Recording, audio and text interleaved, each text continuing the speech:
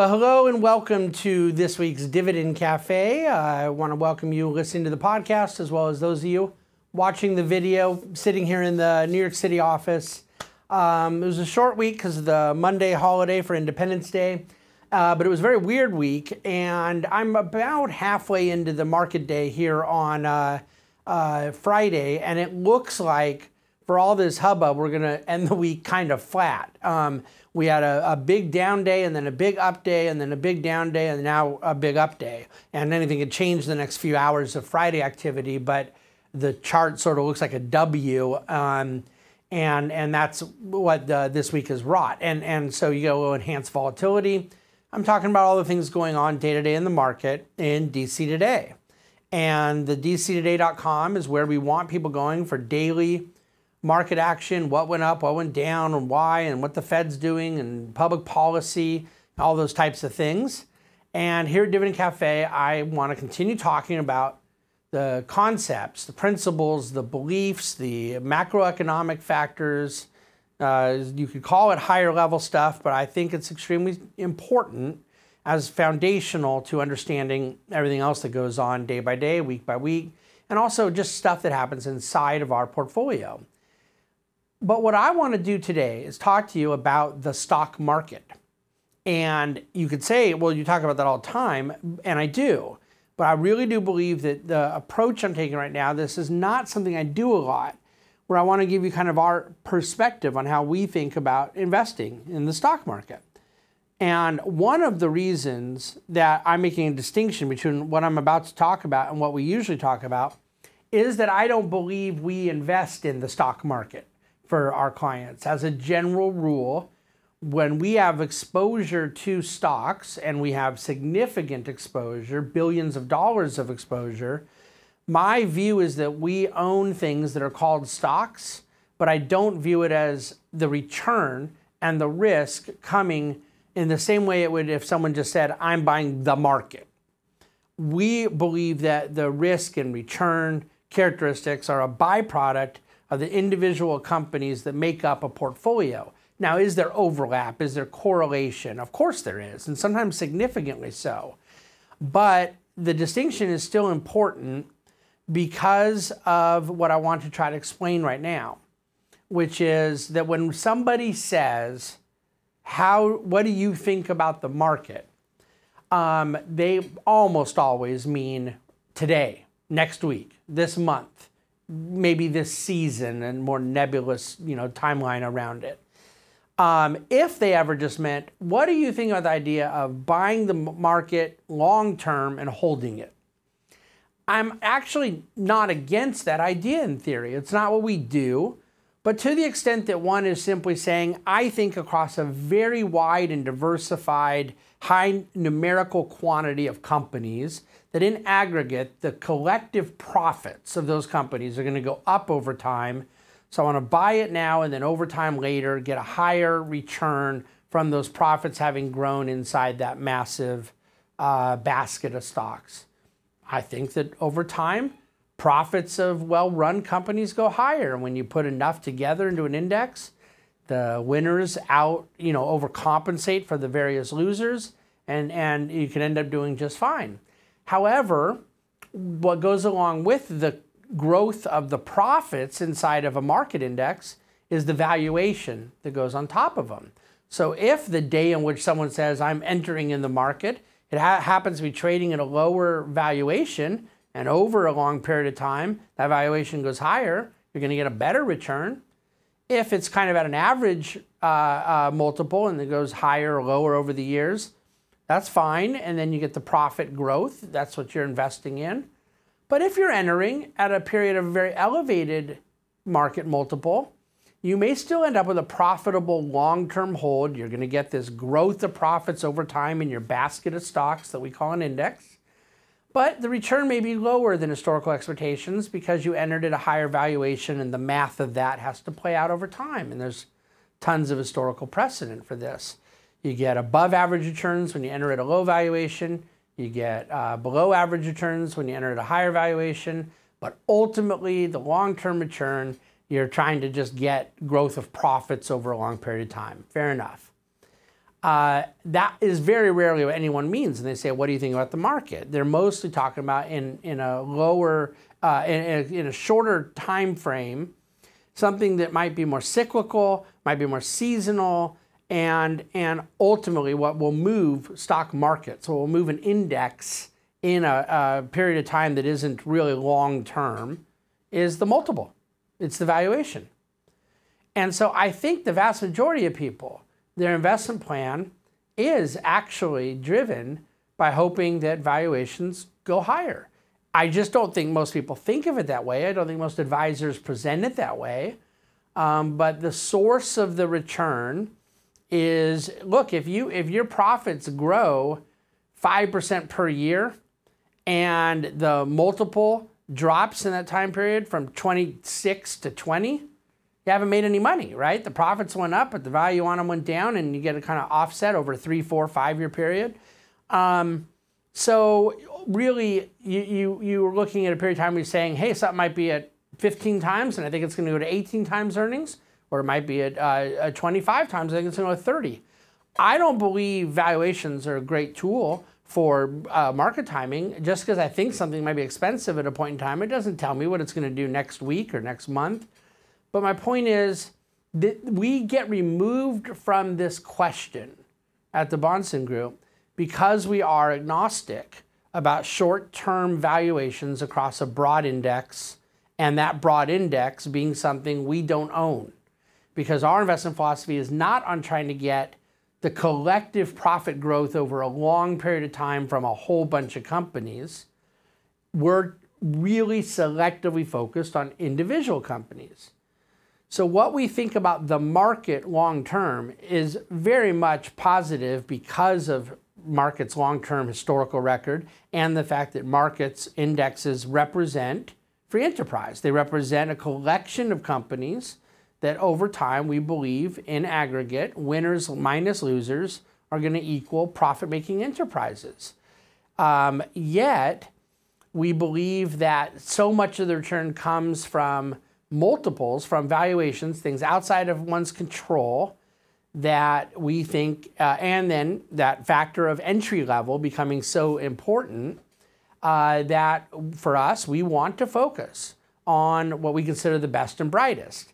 The very selective companies, in our case, it's anywhere from 20 to 30 is what I've kind of averaged as a portfolio manager for many years now, that we think have very defensible businesses, that has a management team that we like and respect, that has the financial metrics that we care about, and again, you know I'm going here, so I may as well just do it, that are taking their profits and sharing them with us, the shareholders, that are providing that reward through the form of an actual compensation that is regimented, that's routine, and that gives us monetization to de-risk our investment over time. That's what a dividend is. That's what we believe in. So then you say, okay, well, look, your stocks that pay dividends, they have a PE ratio. They most certainly do. When the whole market's PE is going higher, there's a good chance a lot of yours are. Very true. When the whole market's PE goes down, there's a chance yours is going lower. Very true. We're not using that PE ratio as the source of the return. Now, do I happen to believe that our PE, our multiple valuations may drop less in a period of multiple contraction most of the time, not always? I do. I think that's a byproduct of having less cyclical businesses, less levered businesses, more consistent businesses evident in their repetition of free cash flow. I think there's a lot of reasons to argue that impact of valuation contraction, of PE contraction, is less felt in our types of companies than in the market at large, most of the time, not always. But even apart from that consideration, the point is that what our objective is to buy investable businesses that happen to trade in a public market, have daily liquidity, and yet we're focused on the health and attractiveness of the business itself, not what the PE ratio is evidenced in stock prices. And so it does, by implication, lead to a sort of agnosticism you could almost call it an apathy as to what overall market movement may be in a month or 90 days. Now, let's say I could enhance the return of what we're doing with individual companies that are focused on dividend growth and select enterprises that kind of meet our criteria. I could enhance the return of that by having an outlook on the overall market. There's a few problems. My overall market outlook is going to be highly fallible. It will be wrong at times, it'll be right at times, and this is true of everybody else. These 1 week and 1 month and 1 quarter periods not only have no direct import to what we're doing, but even indirectly, they're subject to fallibility. But also not just fallibility in the sense that we all make mistakes in our analysis. Our analysis can be spot on, and markets may just not care. Markets never seem to be all that particularly impressed with our IQ, in case you have not noticed. Markets are in the business of humiliating otherwise smart people. What I have tried to do, and this is an act of humility on my part, I mean that. This is a byproduct of being humbled by markets and by reading from others in history who have been humbled by markets, that you do not gain an edge by trying to guess, and that's what it is. It is speculation as to what a short-term market movement may be. You can apply a fundamental analysis and say, this is what ought to be happening, and you can be right, but that does not mean it will happen within these shorter-term windows. What we believe does always play out through time is the delivery of return that comes from free cash flow generation. Profit making doesn't always drive all of it. One can capture the return available from profit making through an index. That requires them to have a very long-term timeline, and yes, unfortunately, it does require the entry level to be right, and the entry level just cannot be right. You could say, well, stocks were expensive a year ago after the COVID kind of went away, and so therefore, what if people had avoided them? And they would have missed out on a ton of return. And yet, then on the other hand, there's people that did come enter right at March of 2000, and it took them a decade to kind of get back to even. So you have periods where not entering could be the wrong timing mistake, and entering can be the wrong timing mistake. And that's okay if that's not part of your investment policy. It's okay if it's not what you're needing to happen for your return. But when you're deciding to go index, particularly with a lump sum of money, and you're not going to have the capacity to add more to it. So the individual financial planning parameters here matter quite a bit as well. But my point is that the entry level, the PE of a broad market, these things are totally separated from what we're trying to do. So then when someone says, what's your perspective on the market? I have my long-term perspective I've given you, and in the short term, I have a perspective of humility and agnosticism. Yet I also have plenty I can say about what various headwinds and tailwinds may be. And if someone wants me to comment on the fact that we've lost a little bit of a defensive hedge in monetary policy, that if there is to be this really unexpected disruptive event in risk assets, traditionally we've relied upon the Fed to cut rates, or the Fed in more recent years to throw quantitative easing. We don't have access to policy tools they've already exhausted. That needs to be factored into one's calculus. I can look and see an economy that is full steam ahead, but it's clearly in a kind of second half of a V-shaped recovery. There's a lot of uncertainty as to what things will be like on the post-COVID run.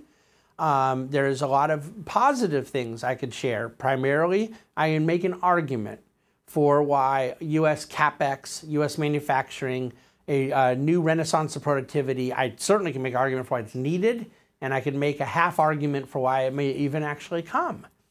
But then we're up against macroeconomic pressures, the debt I talk about so much, the disinflationary pressures that come with that.